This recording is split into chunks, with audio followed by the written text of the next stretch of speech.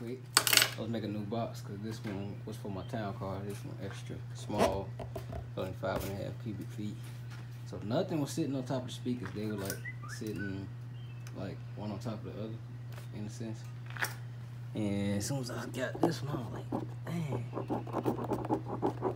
So I'm trying to think if I want to do a recon or buy another one or just buy a set of speakers. I just pulled them off the shelf so I could try to sell them. But yeah, man, that hurt my heart. I had these speakers since 2013. So I got the TV right here. Taking all this out and then putting MDF board right here. Like the same one that was right here. I'm gonna show y'all in a second. It's in the garage. Same one was right here, but I'm taking the speakers out the side. I had two 6x9s on. Taking them out. Put the TV back, right? But it's not gonna be movable like it was. Think you might put it in a 6x9 and 3-part right here for me, for the driver area, cause I got this 2 6.5 that's in the doors and they sound like garbage. So that's what I'm thinking. The TV gonna come down about here. Well, I'm trying to see, like, if I get this out the way, I can see what I really want to do. Like, if I want to tip the TV up and then make the TV stop here, or TV straight down and stop down here. But if I stop it down here, I'll be able to put that 6x9 soundboard right there. So I'm still thinking about that. Thinking about putting wood floors in here. Carpet, it ain't dirty, but it look bad.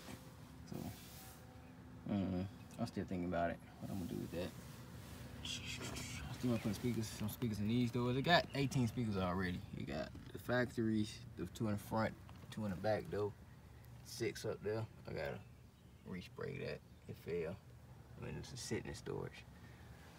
6x9s over here. On the other side, 6x9s on that soundboard I have right there. So it got a lot of speakers, 2 amps, two highs amps. So I'm thinking about a soundboard right here. So if I cut this down a couple inches, I'll be able to flush mount it, then put a TV mount right here, and then let the TV go straight down, or have the bottom of the TV on something like this and angled up, then follow that trend. But when I get that piece out, then I'll see what I really want to do. The TV light, so I don't have to worry about weight either. These 6x9s gonna go in that 6x9 pod if I do it. And then I might just get 2 more too, since like, if you look at this, it's like close to 4 feet. If not 4 feet, so I know you fit 2 on one side, 2 tweeters in the middle, then 2 more on the other side. So still thinking about it. But yeah, my dang speakers blown, man. That's painful, bro. And the killer part is I ain't even know.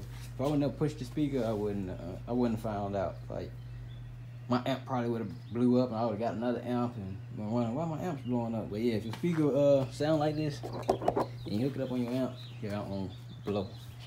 So trying to figure out what I'm gonna do. I need to make it quick too, because I need to get this van ready to go.